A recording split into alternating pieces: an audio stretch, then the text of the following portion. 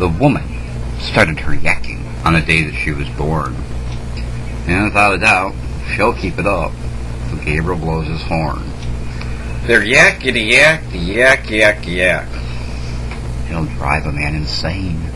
Man's got everything to lose, and he's got nothing to gain. They'll chitter and chatter when there's nothing the matter, and a man does nothing right.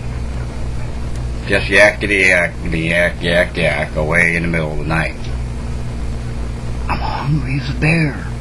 You think she cares? She's too busy on the party line. How y'all doing? Oh, we're doing just fine.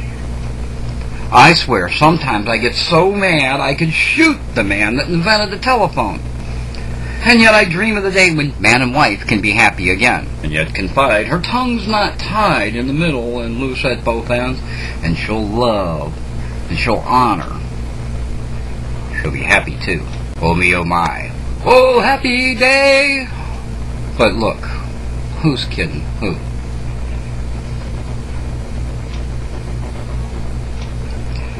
I don't know why it is, but I remember that particular poem from when I was very, very, very young. I haven't been able to look it up. I have no idea who wrote it. I wish I did and could give them credit. And it was intended to be amusing when it was written then and as it's recited now. But for some reason, it's been running through my mind all day today. And the funny thing is, I haven't really talked to many people today. I haven't spoken to any yakety-yak women. I haven't spoken to any McCarthyism males. I haven't really spoken to anyone today yet. But I thought that you might find that little poem as amusing as I did. If you're offended in any way, let me apologize to you. My intent is not for it to be offensive. If anything, it's to show how attitudes stay the same, and yet attitudes change. There are at least some men out there that, although they're politically correct and quiet, feel exactly like that little poem says. But since the 70s and the caring male, the loving romantic man, the majority of men know that that is not right.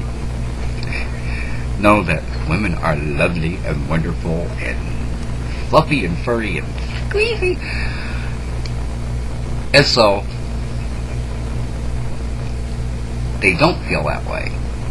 Or if they do, they're smart enough to just shut up about it.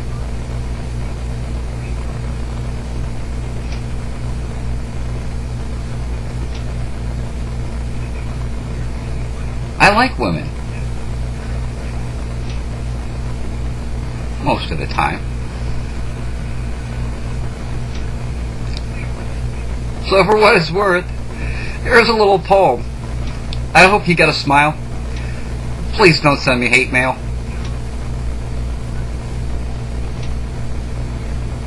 Until next time, be well.